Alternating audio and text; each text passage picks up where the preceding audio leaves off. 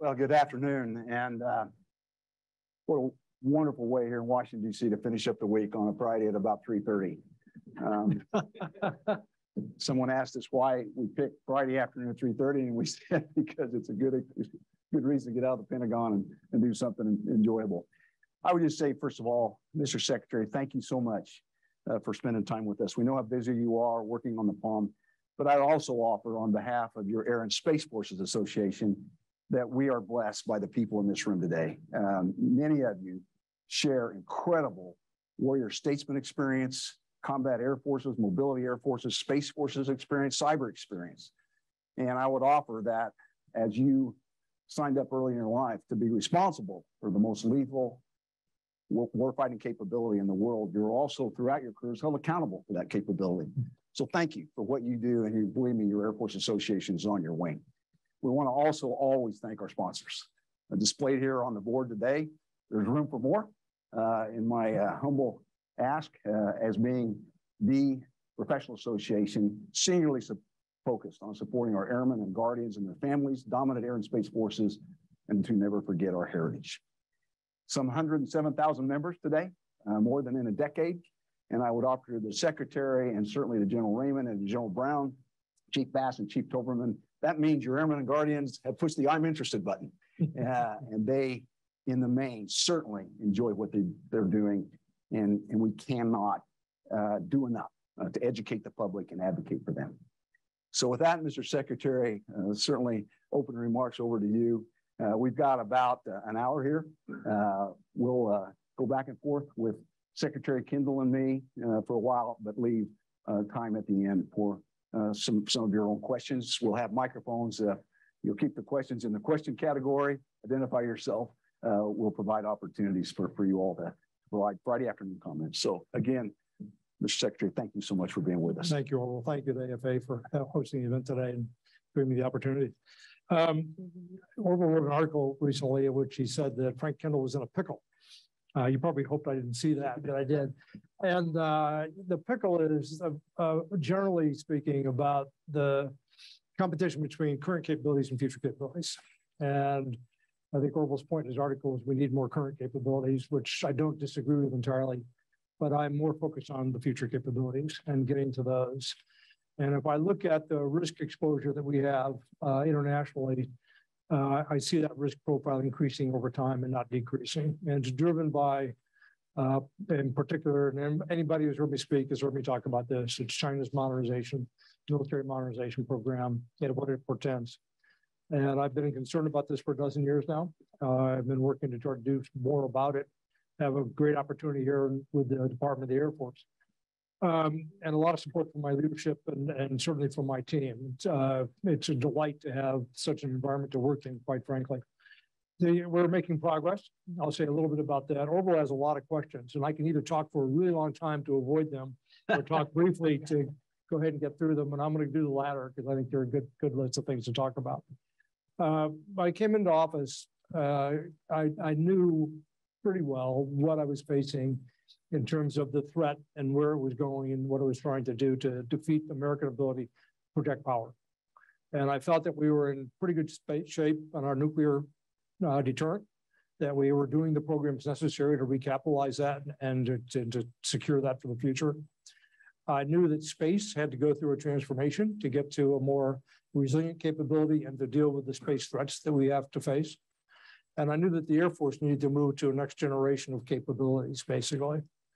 What I didn't appreciate was how difficult it was going to be to take care of the Air Force that I inherited, the one that I had. That basically what we've been doing for a very long time is trying very hard to meet all of our current requirements while not doing as much as we could have been doing to sustain the institution that we have. So there are some debts to be paid there that I've become more aware of since I came into office. So that pickle is even a little worse than you might have indicated in the article. What I spent my time on in my first year, roughly, is first learning a lot more about the institution, such as those things, but also starting a body of effort that was focused on what I called operational imperatives. And they are all about our ability to protect power and to deter aggression, and if aggression occurs, to defeat it. And that's whether aggression occurs by sea or by land. in the Pacific or in Europe. We have had the lesson, I think, of Ukraine in the last few months, which have demonstrated that aggression by major powers against lesser powers does occur. And it can occur very quickly and very violently. And if we're going to deter that, we have to have the capability to defeat that kind of a thing. It was not a NATO ally that was attacked, so we're dealing with the problem in Ukraine differently than we would have otherwise. The analogous problem, perhaps in the Pacific, is an invasion of Taiwan, but neither Ukraine nor Taiwan represent the only kinds of acts of aggression we might have to deal with. But that's one of the missions that I think we have got to refocus on as a military in general, but in particular the Air Force and Space Forces. And what I realized several years ago was that China was investing in the means to defeat our ability to project power and to defeat an act of aggression like that. So the 7 operational imperatives that I created were the guidance that I gave to the Air Force to set off a lot of analytical work on both operational and technological change that would be necessary to do certain functions. So very quickly, the list is getting our space order battle right, which is a very broad one, covers a lot of ground. Getting our version of JADC squared, ABMS, Advanced Battle Management Systems, right, so that it is focused on operational return on investment and really gave us a combat advantage. Getting the means to acquire targets in the 2 contexts that I talked about, either a land or a ground, either a land or a maritime invasion, basically. And then getting the next generation of air dominance right, which will be built around a program that I started when I was in office before called Next Generation Air Dominance, which will be more than just a platform. It'll be a family of systems. All of that tends to depend on the resilience of our forward air bases for the whole tactical air part of what the Air Force does. And the Chinese obviously recognize this. They've built a lot of conventional and now hypersonic weapons designed, among other things, to attack those bases. So we have to have resilient basing in one form or another. The Air Force's concept for that is called agile combat employment. It's a good concept, but it has to be implemented in a way which is actually operationally effective, which is going to require some investments, quite frankly. And then there's the long game, the game that's built around the B-21, which will be entering production very soon. So there's a family of systems associated with the B-21 as well. And the last thing on the list is all the things we count upon to go to war. It's all the things we need to use to mobilize the force, to move it to where it needs to be, and to support it once you get it there. And there are a number of information systems that are included in there, and cybersecurity for all of those systems is a very big part of the things we depend upon to go to war. But there are also targets that can be attacked by other means. So we have to think about those as well. So we spent the last several months with these teams working across the Air Force and the Space Force to try to define the things we need to do to meet these operational imperatives. And now we're at a point where we're trying to fit those things into our budget for the FY24. We got some things in 23, and I just finished our round of posture hearings. I think I told the Congress, and I'm very sincere about this, that we had a reasonable balance, that we were meeting the needs of combatant commanders today. We were making reasonable investments in our future. Investments like the E-7 Wedgetail to replace AWACS, for example. Investments like NGAD itself, investments like the JADM missile. But there's more to come. And I was quite comfortable defending the budget that I presented. But I also put a warning note on the table that FY24 is going to require some hard choices. That under any budget I can reasonably expect, I would expect that there will be difficult choices. Again, it's back to that pickle. You know, do we maintain current capability, keep the deployments that we have, or do we shrink out a little bit in order to get to the future? And I think those are the trade-offs that we're going to have to face. We're just starting that conversation in the Pentagon. It's going to go on for several months. And as we were last year, we're working under some uncertainty about where the Congress will end up with in 23. If there were one thing I would make a comment about as regard to the Congress, there are 2 things. One, thank you for what you did last year, what you allowed us to do in terms of divestitures and investments in this past year. But also, please support what we're trying to do in 23. And right now, that looks pretty good to me, quite frankly. But there's more to come. And we're going to be asking more of you in the future. But get money appropriated for us on time. Our most precious resource is time, and we cannot get it back if we lose it. And if we have to wait extra months, several months before we get our budget approved and get the funding we need and know how much funding we're going to get, because there's a lot of uncertainty about that, it's much harder for us to plan. It's much harder for us to execute. So looking for support from the Congress from that as we go forward. Recognizing that this is an election year, it may be overly optimistic to expect a budget before the election, but hopefully we'll get one very soon afterwards. And that'll allow us to inform our submission for 24. So that's where we are right now. That's the big picture of where I see things. And I'll turn it over to you for questions. Well, thanks, sir. First of all, I'm pretty humbled that you might read what I write, so thank you. But, you know, and we know this, and we all talk about this. We're blessed, really, to have your experience as our Secretary of the Air Force in a tough fight. And we know in this town, it's a tough fight. Your Air and Space Force Association's mantra, theme, really following your own one team, one fight, is to constantly talk about the reality of the threat as we would, in every way, try to educate the public, the broadly defined entire electorate, constituency, and certainly those elected leaders that we engage with. China's a problem. Russia is a problem. And you, we know, are about as threat in form, but not just threat in form, but threat in form match the capability requirements as any secretary maybe we've ever had. So could you talk for all of us about maybe unclassified, some more compelling realities as you look at the China threat or the Russia threat? Yeah, there are several there that I could mention. Russia, for several years, I've not regarded Russia as nearly as severe a strategic a threat as China. You can't ignore the fact that Russia has several thousand nuclear weapons, of course, and a very large military. They just demonstrated the relatively poor capability of that military, I think, to everybody. But they're also demonstrating right now as they try to grind their way through eastern Ukraine, you know, what the mass that they can field can do over time in terms of, you know, war of attrition, like the one they're fighting now. And Russia will recover. They will learn from their mistakes. They will learn from the things that happened. They're already making a lot of changes in leadership. And I expect that the Russian military we would face a few years down the road will look much more professional than the one that they demonstrated to us in Ukraine in the last few months. To put things in context for you, and I use this number quite a bit, the budget request for national security for the United States this year was $773 billion. That is roughly 50% of the entire gross domestic product of Russia. It is 50% of their entire economy. The economy of Europe is about the same size as the economy of the United States. So in terms of strategic potential and resources and capability, Russia is not really that formidable.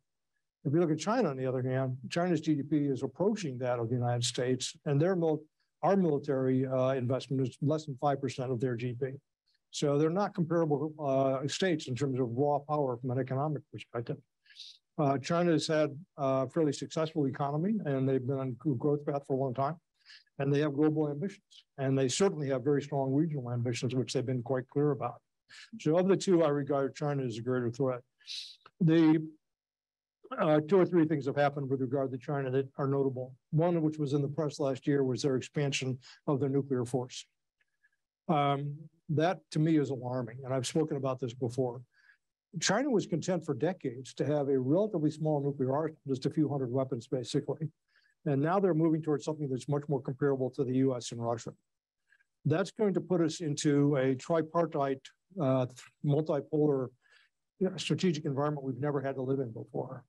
And I don't think China has thought through the implications of that from a strategic stability point of view. They have not had the decades of agonizing about that, studying that, analyzing it, trying to develop risk mitigation measures that the US and the Soviet Union had. So, and at this point in time, they're not really willing to talk about those sorts of things. We need to be having those dialogues. So the first thing on my list for China is their nuclear expansion and what that implies. And that's a journey we're just beginning to start. Coupled to that, and maybe even a wider concern, is the cultural gap between the US and China. There was a cultural gap between the US and the Soviet Union as well. And I lived that for a long time. I spent 20 years in the Cold War. And there were things I believed that Russia was saying that I didn't think they believed. I thought they were lying to us. And I found out after the Cold War ended that they actually did believe those things, even though they were illogical to me. I think the potential for that sort of thing with China is much higher. I think their frame of reference is very different than ours. It's more different from ours than the Soviet one was. And we're going to have to learn to understand each other much better than we do now, particularly in a world in which we both have large nuclear arsenals, as well as a number of friction points, different parts of the globe. On the conventional side, China for some time has been working to defeat our ability to protect power. The short version of this is that we're the dominant military power everywhere on the planet until you get within about 1,000 miles of China, and then it starts to change. Now, I don't want to undersell or understate the capabilities the United States have. We are a very formidable military power, and would be a great mistake for anybody, including China, to try to take the United States on. We have a lot of capability, and a lot of capability that isn't even very obvious to our potential opponents that we can bring to bear. And we have a very well-trained, very professional military, very unlike the one that we just saw demonstrated in Russia. So I'm not suggesting that we're at any kind of grave risk right now, but I am concerned about these developments and what they portend, what China's intentions are, and how they might convince themselves, again, that cultural divide, that the U.S. wouldn't intervene when, in fact, we might very well do so. What they have done in terms of modernization fundamentally is learn from our capabilities we demonstrated in the first Gulf War. Long-range precision weapons, they're emulating us to some degree in areas like stealth, for example. They certainly understand networked forces and their potential, and they certainly understand the utility of space. More importantly, they have figured out what we depend upon to project power. And on that list are a relatively small number of high-value targets: aircraft carriers, forward air bases, and satellites, as well as command and control nodes and logistics nodes. And they have built a large arsenal of precision munitions, conventional precision munitions, both ballistic and cruise, to attack those assets. It's quite obvious their intent there. And they're doing that to intimidate us, and if necessary, they believe to try to make it very difficult for us to project power. They're also doing hypersonics, and they've demonstrated some fairly sophisticated capabilities, such as the orbital test they did last year. So we have a strategic competitor who has a lot of resources to invest and who is very focused on defeating our ability to project power conventionally into his part of the world, what they see as their part of the world. And so the mission that we have, and it follows very heavily on the Space Force and the Air Force. You can argue the Navy as well, maybe a little less so the Army, although there are important roles for the Army to play in this fight as well. And modernizing to stay at pace with that. And one of my reasons for coming back into government is related to my age, basically. I spent 20 years worrying about a strategic competitor who was well-resourced and very, very determined to have the capability to defeat us conventionally and match us strategically. So I know what it's like. I know what it's like to get up every day wondering what that guy did yesterday and what he's going to do tomorrow. We have lost that institutional memory, I think, to a large extent. Very few, I talked to even my most senior leaders, spent the first couple of years of their career in the Cold War, and everything else has been either presumed American dominance or counterinsurgency campaigns. So we have got to reorient ourselves and develop a sense of urgency about outthinking, outspending, outsmarting a very capable adversary. And as I watch China's various investments, I am frankly impressed by the breadth of what they're doing. I'm impressed by the way they're being creative and innovative in their operational concepts and how they're coming after us, potentially. And I'm impressed by their willingness to learn and get the best from us, but also go beyond that, and their freedom from cultural constraints, which I think in some cases hamper what we would like to do. Yes, sir. You know, so there's a lot of dialogue that goes back and forth between capability versus capacity.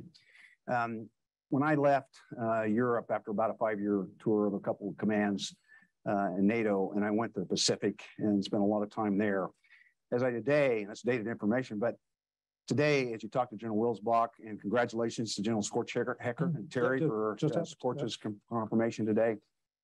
When those two talk, they're really talking about fighting one or two wars at the same time with much the same assets, the ability to shift assets from PACAF to USAFE or USAFE to PACAF. So if you look at the capacity and capabilities in the context of two theaters and two component commanders, USAFE and PACAF, should there be a more expanded DoD perspective on where investment can provide the most deterrence and the most decisive combat capability? Well, I think you're very right about the ability of some of our forces to swing theater to theater. Sure. That's a very valuable asset for us. And the Air Force represents that. The Space Force is continuously in all the theaters, basically. So we have some attributes to bring to the equation that are really important for that leader in those fights. I think it's quite frankly unrealistic to think that we can have a force and being that will fight two major wars simultaneously. Right. I don't know if any nation has ever been able to do that, particularly for a long-term period in peacetime. We do have global responsibilities, and we're accustomed to providing forces around the world to do a lot of things simultaneously. Under integrated deterrence, what we want to do, I think, in part, is take more advantage strategically of our friends and partners around the world, and all the things that contribute to power, not just military power. So I think we need to rethink some of that, quite frankly. And I think it's unrealistic also to have a peacetime force that is ready to fight a prolonged conventional war. And I think when we're dealing with major nuclear powers, the prospect of a long conventional war is fraught with risk.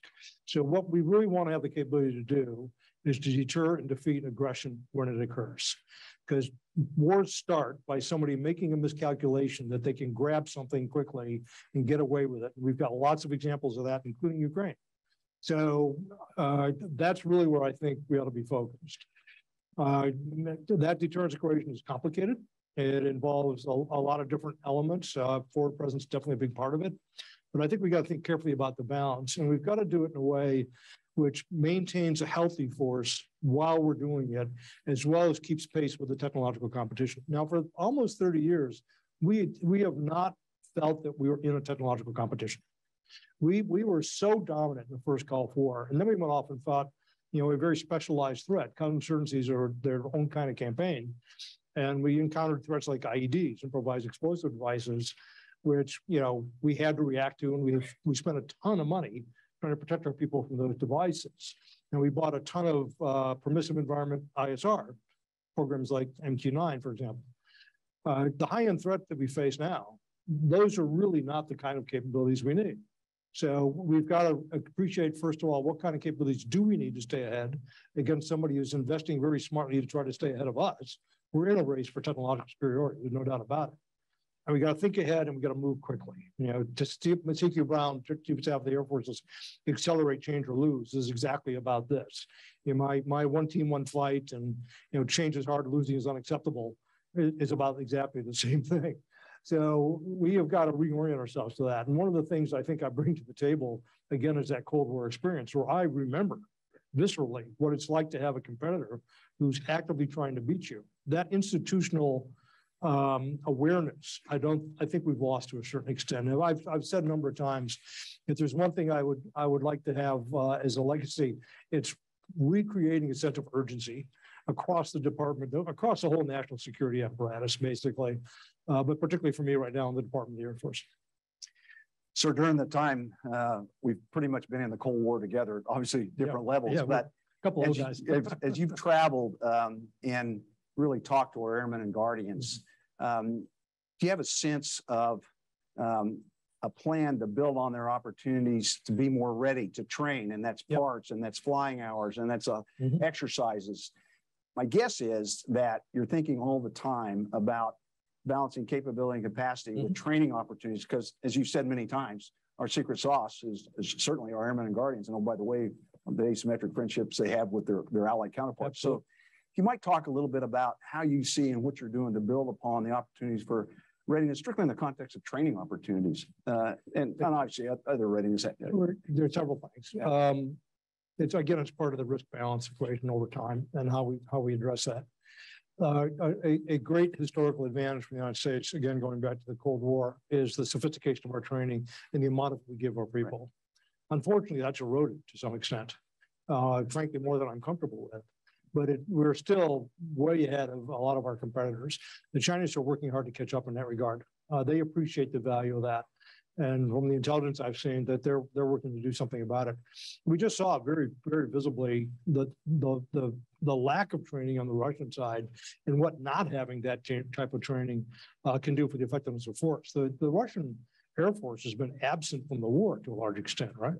And it's because they've been intimidated by mostly the ground-based air defenses that the Ukrainians have been able to use tactically pretty successfully. And it's largely a lack of training on their part. It's a combination of things, but training is a really big piece of it. Right. So do you see a plan for more flying hours, more training hours out there? I'd like to get there. I'm going to hold the line, absolutely. And I'm trying to get to more flying hours. It's going to be hard. We've all just seen Top Gun recently. Not all, so but I am not. Even more excitement about NGAD and what I think is defined in your posture statement as the core platform. But you're an expert and you could help us all, I think, talking about the family of systems. What does that really mean? Crewed and uncrewed integration. And you're going to be asked, I'm going to ask you, when do we get to see the core platform as defined in the posture statement? But please, NGAD as Secretary Frank Kendall would describe it for a few minutes. I got to go out and see my children not too long ago. It was kind of a cool thing to do.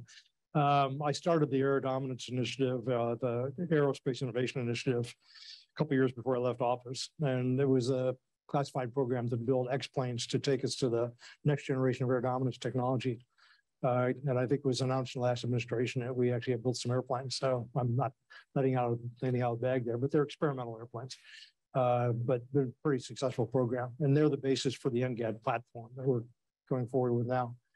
On Top Gun, I can't resist saying that CQ Brown went to see it and came back and told me he'd seen it. And I asked him how it was. And he said, I'm going to go see it again. And I said, you just convinced me to go see it. So for whatever that's worth, that's a useful piece of information for some of you, maybe. How many people have seen it? Yeah, a lot. Okay, this crowd, of course. I'm embarrassed now that I haven't. I lost the train of the question. Well, the family of systems, when Grant wrote Air Superior 2030, he talked about a system of systems. And obviously, it's hard for people to get their brains around how you're going to integrate crewed and uncrewed. And oh, by the way, not lightning bolts, but real complaints to pull it all together. There are going to be some developments, but the thing that I've observed based on programs like the ACES program at DARPA, the Loyal Wingman program that Australia is doing, the Skybird program that the Department of Air Force is doing, is that, and other things, I've had a lot of conversations with industry too, is that technology for autonomy has moved forward significantly. And it's largely about software. It's about certain specific forms of artificial intelligence. But you can see a path to real operational capability there, at least entry level, what I would call entry level capability. So how does that actually manifest itself operationally? The concept we have is that you would have a manned platform. It could be an F-35 or an NGAD. And that platform, the person in that platform is controlling nominally, just say 1 to 5, just to think of it as a few uncrewed aircraft that are unmanned and are autonomous, that person controls essentially as a formation. And think of it as a play caller or the quarterback. And whatever information that comes into that family of systems, which includes the sensors that may be distributed among those platforms, the weapons that may be distributed among those platforms, whatever capabilities, right, tailored to the mission and in a modular way that then can operate together tactically. And you have an interesting virtue with that kind of a formation, in that you're willing to put at high risk some elements of it, because you don't have people in them. And that opens up a suite of tactics that today would be unthinkable, basically.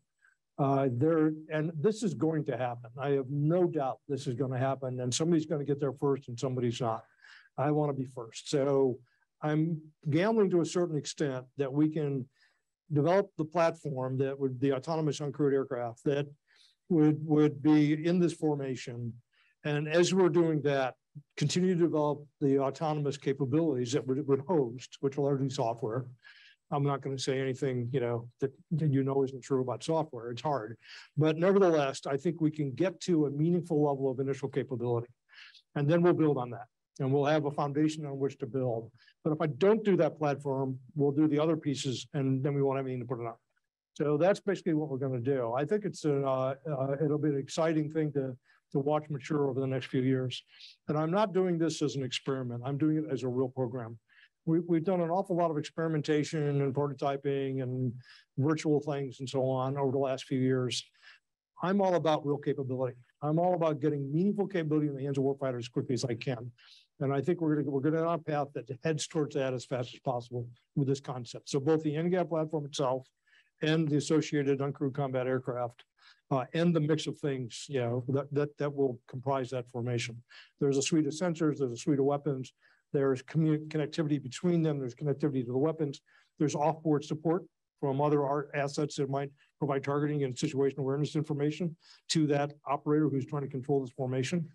That operator will need a lot of help, automated help to do his job effectively, but I think it's going to be a very powerful concept. Yes, sir. It actually leads into the next question. I think your mantra, one team, one fight, probably bothers the Chinese because it brings in our space capabilities ever more integrated with our kinetic capabilities. And so as you've talked a lot about AMTI and GMTI coming from space, could you talk a little bit more about really our Guardians and our airmen working together? I've offered over and over, every Guardian, every airman a warrior. And this whole notion of the Space Force or the Air Force enabling joint combat operations, just me, these guys and girls, airmen and Guardians, lead combat operations with the most lethality in the fight. And so the Space Force, the Guardians, are at the front of the kill chain. So as they target. So I just offer that to you, and thank you, by the way. We're on your wing on one team, one fight. So. Great, thank you. It's broader than that. It really encompasses the entire joint force. It encompasses our allies. It's been very interesting for me to come back and have a Space Force and an Air Force in the department. And I've got a great leadership team. Jay Raymond, my Undersecretary, Gene Ortiz-Jones, and CQ Brown are our senior leadership team for the department. We meet every day for half an hour first thing in the day. It's our best meeting of the day. We all feel that way about it, to make sure we're entirely aligned and we bounce ideas off of each other and figure out where we're going to go together. The Space Force is just about, I think, to graduate its first class of people who didn't transition over from the Air Force. So, and they're trying to build their own culture, which I fully support, and trying to make sure that both the Air Staff and the Secretary give them some space to go, be unique in their own way that they want to do. But they're a member of the team. And I gave a speech at the Space Symposium where I concluded with something I wasn't sure they all wanted to hear, because they're kind of excited about the fact that they're going to go fight for space, basically. And the point I made was, you are the enabler for the joint force, and you are the protector of the joint force. If you can't provide services to the joint force that give it the situation awareness, the comms, the missile warning, all the things that they need, the joint force will fail. And if you can't protect the joint force from targeting from space by our adversaries, the joint force will fail. And your role on the team is essential to our success. So I made that point pretty clearly, I thought. Jay Raymond is in 100% agreement with that. We're working our way through a space strategic review right now that I can't say a great deal about, but it's going to be largely about how space contributes to the joint fight and the combined fight as well. Right? So all of this has got to be knitted together. One of the artifacts of what the Chinese are doing is a threat they pose to our high value aircraft, AWACS, J-STARS, even E-7 that we're acquiring. We've got to do some of the jobs that we would have done from those kinds of platforms from space, together with some airborne assets to make it a harder problem for the adversary. So providing that kind of capability is a critical part of what they do for the team as well. Nobody fights alone. Sure. Moving into then some of your points on agile combat employment, and that kind of goes along with the tyranny of distance across Indo-PACOM. Yeah. Do you have the military mobility aircraft forces you need? A combination, obviously, C-1, C-17s, KC-46s coming along, and obviously C-130s.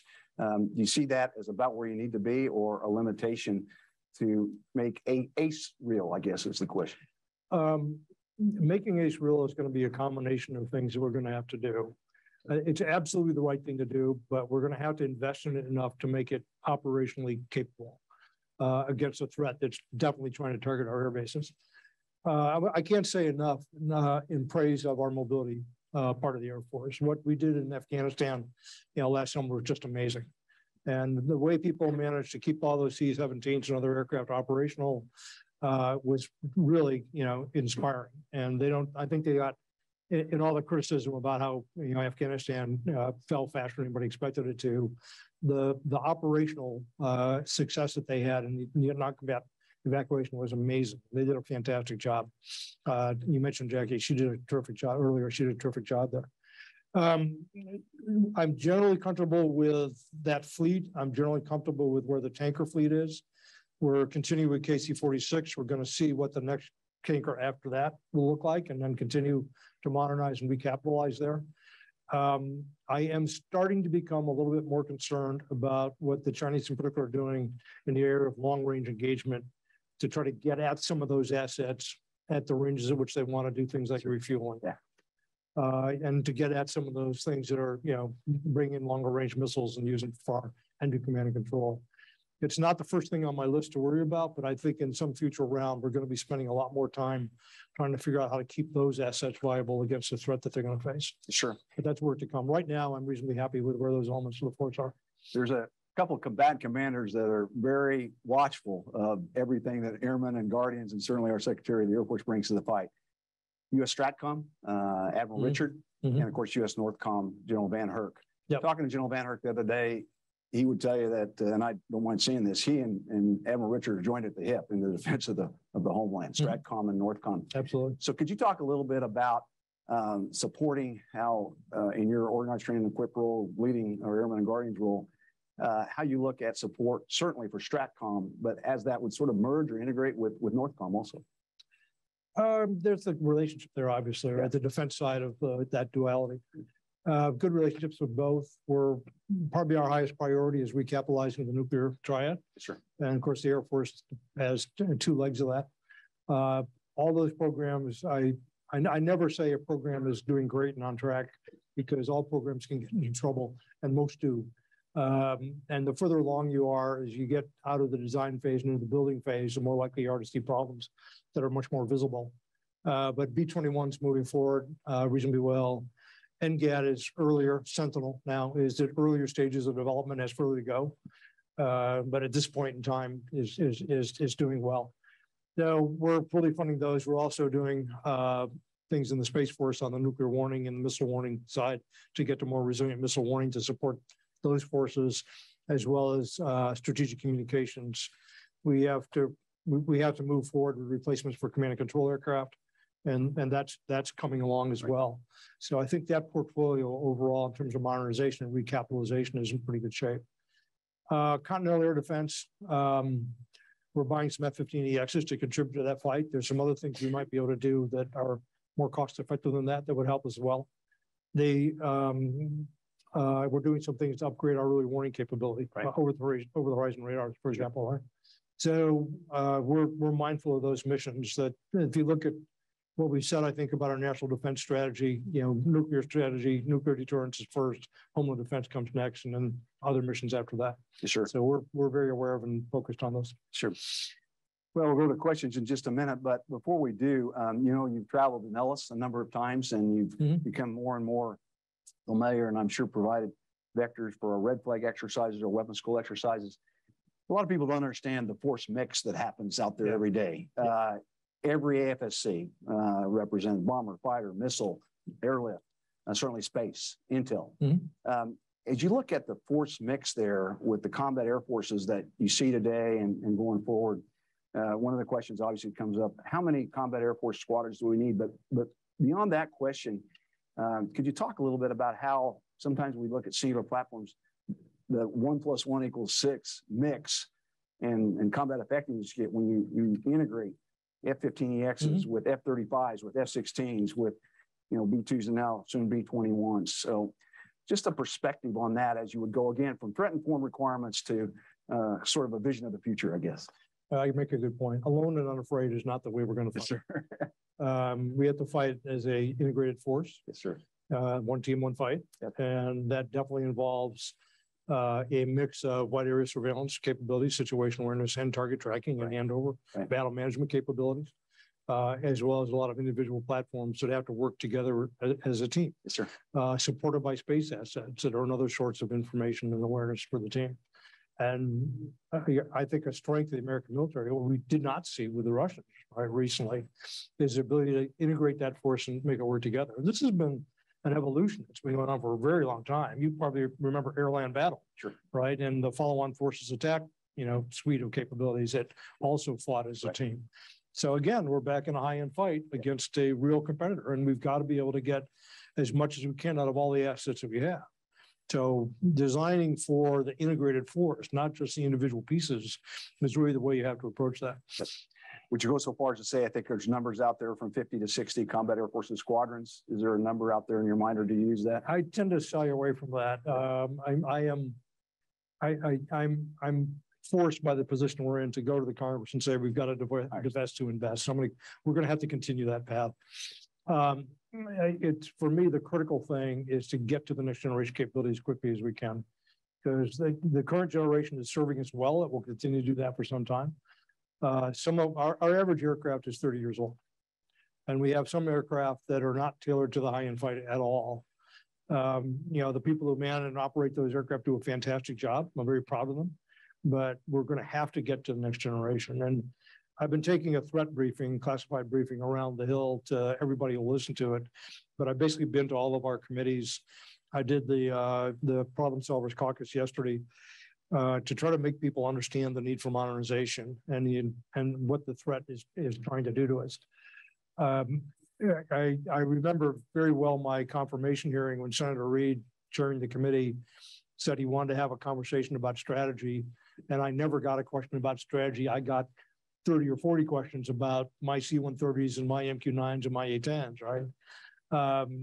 Trying to make it clear that the consensus we once had during the Cold War, again, a memory from long ago, we all understood that national security was important, and people were willing to make investments and to look past sometimes their near-term political interest.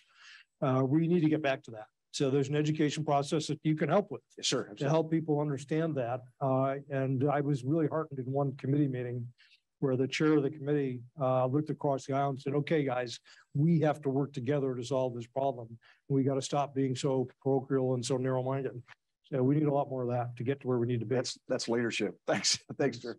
Well, let's go to time for questions here, about 15 minutes or so, and we'll start with John Turpak. Hey, John. Yep. Very good. Thank you. John Turpak, Air Force Magazine.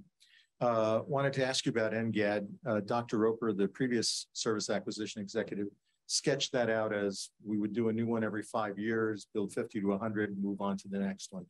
You recently said that we're into the EMD phase with the first one, but you also said that you'd started this program back in 2015. So is this now the second iteration? Can you say, are we sticking with that model of every 5 years, 50 to 100? What is your thinking about the pattern, the timetable? I think we have to do a mix of things on a mix of timeframes. The program we were talking about started in 2014 or so. I put in a budget 2015. We got it on contract in late 15, if I remember right. It was for X-planes. It was for technology demonstrators. It was not for operational aircraft. And we did that in a reasonable time frame for that kind of a program. The NGAD that we're working on now, which is a lot more funding and is going to take longer, is a more complicated operational manned aircraft that's to follow on to F-22. It's not a simple design. It's a design that integrates an awful lot of requirements. The uncrewed combat aircraft that I'm talking about, on the other hand, I intend to have, the concept is to have a more modular design, much less expensive. Not all the systems that a manned aircraft needs to have to support the operator, just those things we need for whatever mission we're asking it to do. For those kinds of platforms, I think we can do a much quicker refresh technologically, and I think we should. Okay, so that's a different kind of a design. It's much harder to do that for something that has the complexity and the set of requirements that something like an F-22 or an F-35 has. You know, I have a lot of respect for Will Roper. I've worked with him a lot. I think he has some really interesting ideas there, but I think you have to be careful where you apply those ideas, because at the end of the day, it's all driven by the product. What are you trying to build? If you're trying to build an F-35 with everything that entails to get really a whole generation of better capability in a number of different areas. That's a long, hard job to do. If you're trying to build something quick, which does some basic functionality that you can then modularly insert things in over time, it's a different animal entirely. When the first question Lee Ampanetta asked me, I think, when he became Secretary of Defense is, you know, we did MRAPs really quickly and F-35 is taking forever. Why can't we do more things like MRAP? And my answer to him was complexity. A better answer might have been requirements. It's all about what it is you're trying to do. Sure. Can I follow up real quick? You said that Sure, go ahead, John, and then we'll go right over here. Oh, sorry. The follow-up then is you mentioned we're into the EMD phase. Should we conclude that competition for this iteration is concluded, or are you trying to take more contractors? Yeah, but when I say EMD phase, well, first of all, it's a classified program, and I can't say much about it. We still have competition. Thank you. Please, right here. Mr. Secretary Rob Buskin, Local's National Security Group, and formerly part of the Air Force Secretary. Thank you for bringing up the issue of technological competition. You know, with your background in research and acquisition for the department, can you talk a little bit about we're able to assume for decades technological superiority with China's modernization? Clearly, that level of advantage is eroding. Can you talk about, if not the department, the Air Force's strategy and what concerns you may have in terms of how do we secure more robust and capable industrial base than our facing challenge? The industrial base depends upon what we buy. I mean, and the industrial base, you know, more so in recent decades, I think, has responded to requirements. It tends to, as the industrial base consolidated, and as we stretch out the amount of time between acquisitions, there are fewer opportunities. And it's been a long time. I think the only thing recent I think of that's like this is Textron's attempt to build their own light attack jet aircraft, basically. So the nature of the business environment has changed. And I think defense companies with the high barriers to entry generally for defense products have generally been content to invest modestly and wait for the next RFP.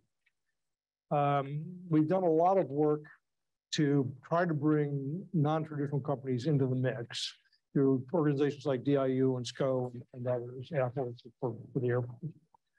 The problem with that approach is that what the DoD buys, for the most part, is complex weapon systems in relatively small quantities for which we pay small margins. That is not a commercial business model at all. But it's because those products are so unique and because the DoD is such a doing business with the DoD on things like that, there's such high barriers to entry. We've sort of got the defense companies that we've got. And there's a supply chain that supports them, right? And that's really where a lot of the issues are.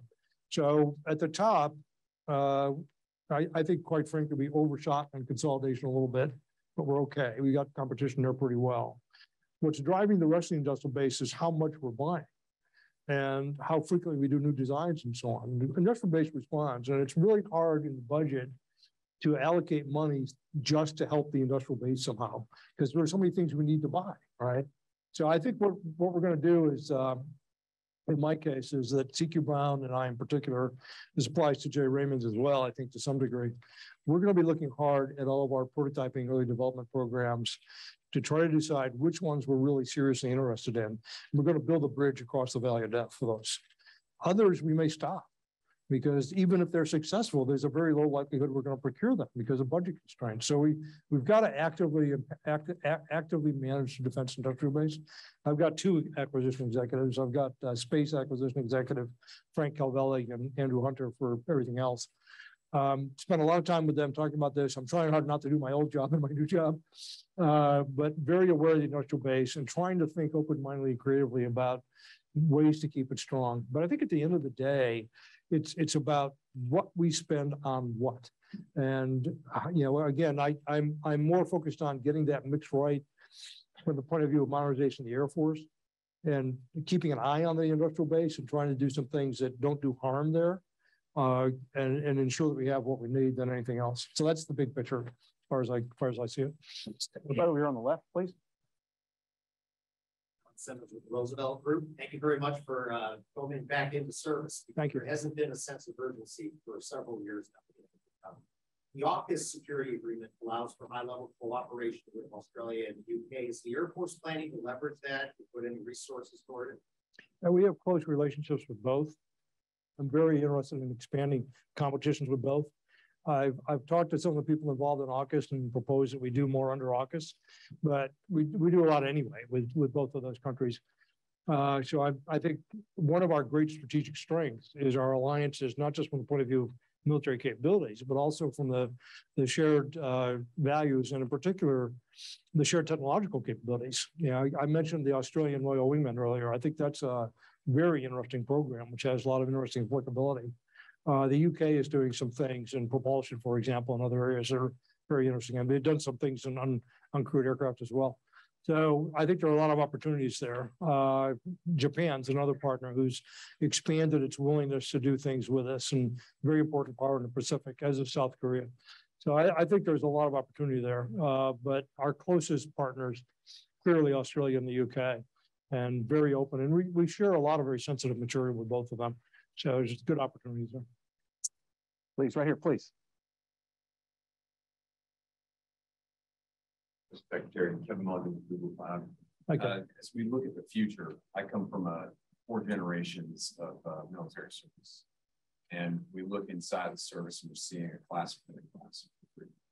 What's your view on how we can build out the Space Force, address some of the challenges of the Guard, and sustain the force in all volunteer force going in the future? Space Force is relatively small. It's only about 8,500 people right now. We'll get bigger than that, but not dramatically. And there's huge excitement about the Space Force. I'm not terribly worried about recruiting. I think they're doing a really good job on that. The advances that are happening in commercial space provide a real opportunity for us on several levels. And I've just had a lot of chance to interact with some of the commercial space companies. We can buy their services. And we got to think about what the business model is to do that. We can emulate some of their techniques for fielding space-based systems that are very different than the historical DoD techniques. And we can work with them cooperatively in a number of areas, right? So I think there are a lot of things that can be done to take advantage of what's happening in commercial space. It's really quite exciting. And I think the defense companies are kind of waking up to what's happening there. Some of them are involved in it. And what my observation, I guess I'll put it this way, is that what some of the commercial space companies have done is because of their proliferated architectures and their business model have thrown out the design book for satellites that the DoD uses historically. And they're doing good enough instead of exquisite. And they're not building things they expect to last 15 years that do every function you can cram onto a very expensive platform. They're doing things that they expect to last a relatively short period of time and be replaced. And in which there will be a lot of capability distributed more than concentrated. That's really exciting to see. The Space Development Agency, which will become part of the Air Force in a few months, has really exploited that with their early architectures for space communications. We're going to try to exploit that for the missile warning architecture that the Space Force has already, put underway. So there's a lot of excitement there. And the other thing, I also noticed that the Google guy is the only guy who's appropriately dressed for the weather there. Good for you. I wish I dressed like that too. Well done. Exactly. We can all learn something from the commercial world. Right here in the front row, please. Mr. Secretary, Chris Methvin, I just joined Dell Technologies after 20 years acquisition. First of all, I want to say thank you for reading the paper that all the PMs wrote for you. In 2015, it was amazing to get a response back with all those insights. What I've noticed since joining Dell is that there's a lot of technologies that are available in the commercial sector that are lagging and have a long time to get to federal. Is there any way that we can potentially speed up that process and bring those things in? What we need to collectively speed that process, I think, more than anything else, is smart customers. People who appreciate that. And this is a training and education process for the government, fundamentally. My kind of seminal experience in that regard was with the Defense Digital Services Group. I don't know if you're aware of this group, but it was a group of, it was modeled on something that was done for the federal government largely. And I started interacting with them probably in the middle of the second Obama term. They were formed after the ACA was passed and we rolled it out and did not have a great success with the initial rollout. And they're what we called at the time post-economic people. who had made so much money in some startup somewhere that they didn't really care about money anymore. And they were happy to come work for the government. They were actually employees. And they came in and worked for a government salary doing software related things, generally speaking. So the Defense Digital Services team had come on board, and I had a couple of problem programs. I won't mention them because I might embarrass somebody in the room. I had a couple of problem programs that were very software intensive.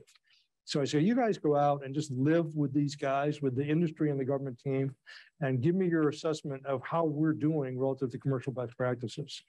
And they initially came back and said, these are good engineers. These guys are pretty smart. They know what they're doing. They're not bad. And then after a little more time, they came back and said, you're actually 5, maybe even longer, 5 years behind in terms of software development practices from what the commercial world is doing.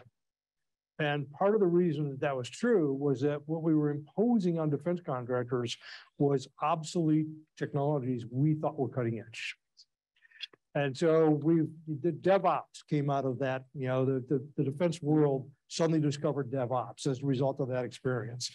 And we were way behind on that, right? So I think we're doing better now, but the point I'm making is that the government side of the equation has got to be cutting edge. We've got to put people out with industry. We do that, but in a modest scale. The Air Force has done a pretty good program there.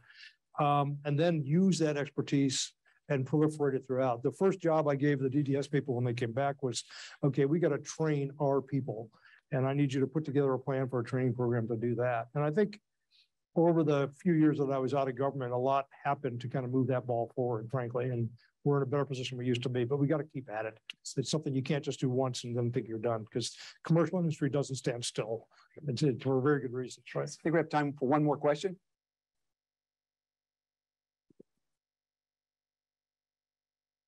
Good afternoon, Reggie Robinson with BAE Systems. Mr. Secretary, earlier on you talked about JADC2 and the importance of getting that right. Can you talk a little bit about what that looks like, getting it right, and then what efforts are ongoing in the Pentagon to kind of align what the Navy's doing, what the Army's doing to make sure that we get that joint effect that we're looking for?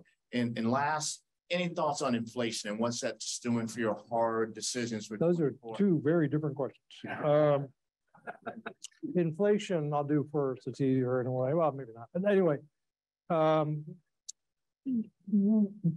we are doing on inflation is we're pricing some of it in, and we want to work with the Congress to make adjustments as necessary for whatever it actually turns out to be. Mike McCord, all the services were asked to provide their plans for dealing with inflation, basically. Mike McCord, our comptroller, Undersecretary for Financial Management for the department, got everybody together and basically wrote back to the committee chair saying, listen, we know there's an inflationary pressure right now. We know inflation is occurring at high rates. We don't know what it'll be in the future. We're going to price it in to a modest extent, 2.5%, 3%, something like that, which is historically what we've been seeing for a long time. And we're prepared to work with you as we get more information out of the economy and what we're really going to face. We also want to tailor how we manage inflation to what we're actually buying. And so pay for our military people, there's one place you go for that. The services that we acquire and the products that we buy are a different story, right?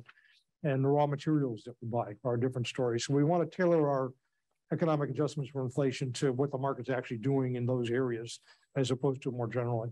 So I think we have a reasonable approach to that. We do need the cooperation of Congress to work with us to make adjustments as we go forward. Well, that was only the first part of your question. JADC squared. The observation I had from the outside was that we had fallen in love with an idea and hadn't figured out how to actually implement it.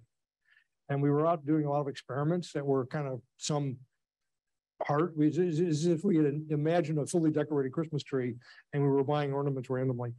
And we hadn't even designed the tree yet and figured out what we're going to do. So when I came in, I tried to, the way I wanted to focus our work was, show me where it matters. Show me where connecting people and moving information and processing matters to an operational result.